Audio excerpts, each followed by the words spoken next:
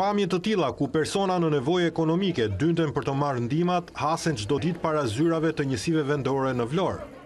Edhe pse Bashkia e Vlorës nëpërmjet inspektorëve të saj ka nisur shpërndarjen në banesa të ndihmave ushqimore, sërish një pjesë e shtresave në nevojë, nuk kanë durim dhe as besim se ndihma do të vinë në shtëpi.